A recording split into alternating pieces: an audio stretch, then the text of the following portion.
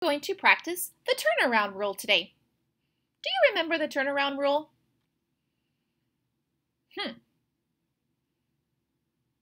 Yeah. We know that we can change numbers around when we add them, and we'll get the same answer. Let's do some practice. You're going to need your dry erase board and a dry erase marker and something to erase with. If you don't have these, that's okay. You can always just grab a piece of paper and something to write on. Pause the video right now and go grab those items, first graders. All right, we are ready for our turnaround rule.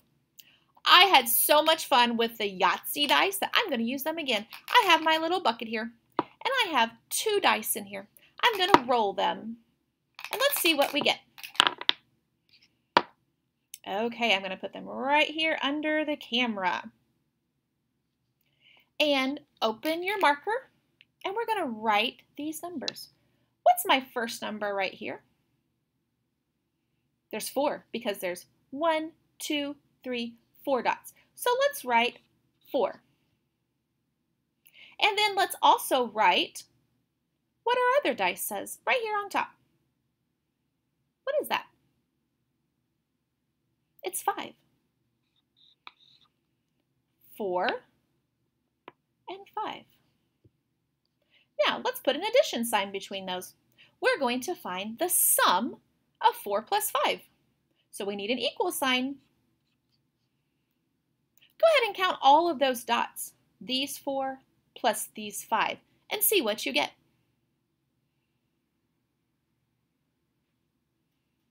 Did you get 9?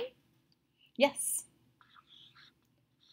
Now, I'm not going to move my dice yet because remember, we're practicing the turnaround rule today.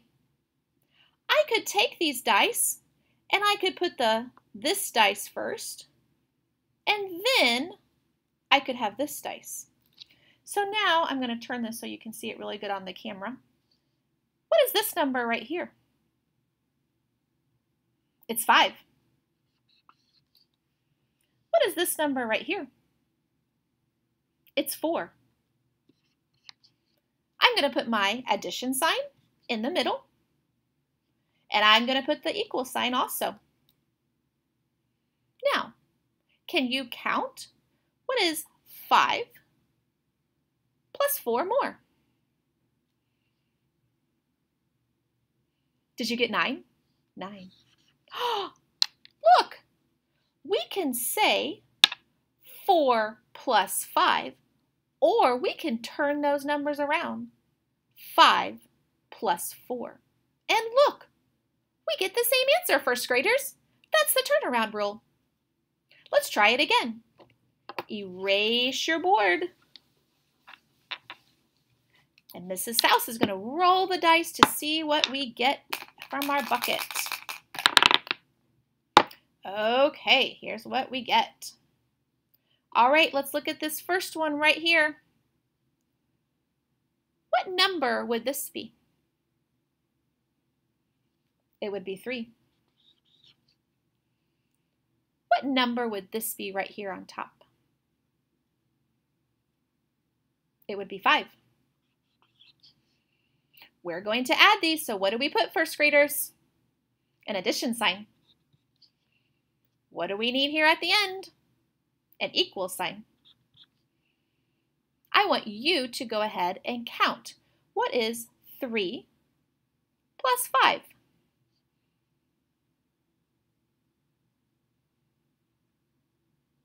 Did you get 8? That's what I got. 8. Now let's turn this around. I could take this dice and put it first, and then put this dice. It doesn't matter which order because we're adding them. We're finding the sum. So I'm going to hold this. What number is this right here? It's a 5.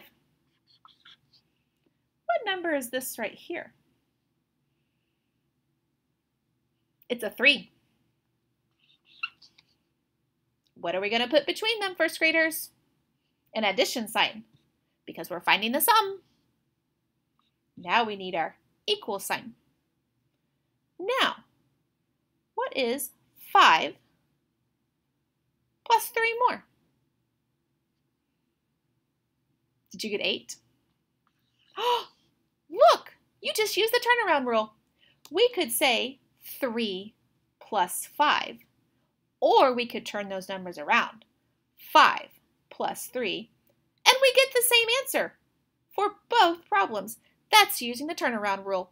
Way to go, first graders.